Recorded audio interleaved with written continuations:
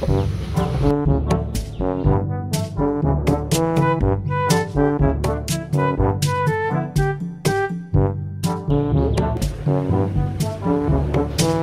giờ là nhiệt độ phòng cũng tối, khoảng 30 độ C.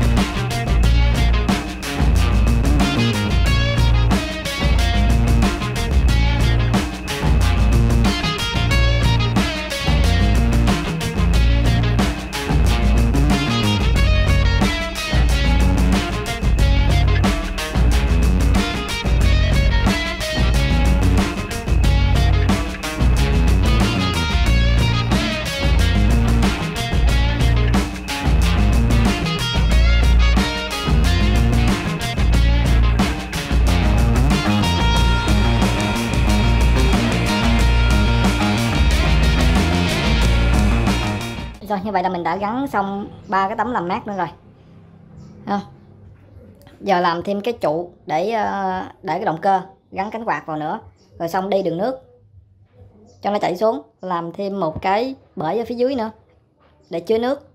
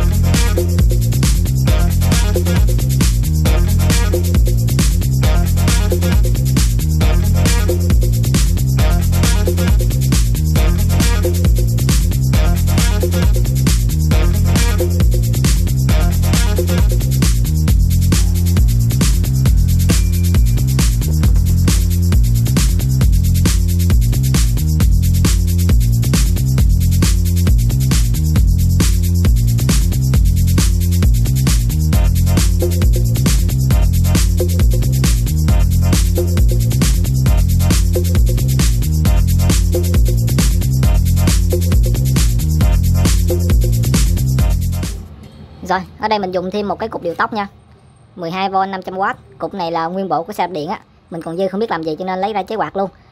Rồi, ok, mình sẽ quay xuống và chỉ anh em cách nối dây nha. Dây của con này thì nói cũng không hề khó. Thì đầu tiên ở đây chúng ta sẽ có một dây nguồn này.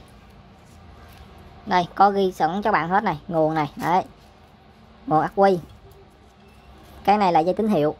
Dây tín hiệu này lát thì mình sẽ hàn vô một con biến chở. Rồi. Cắt này á, là 2 cộng của motor. Và chúng ta chỉ cần lưu ý thêm một cái nữa, đó là cộng dây đây. Cái này là khóa nha các bạn. Thì quạt thì khóa làm gì cho nên chúng ta sẽ cắt này ra và nối hai này lại chung với nhau.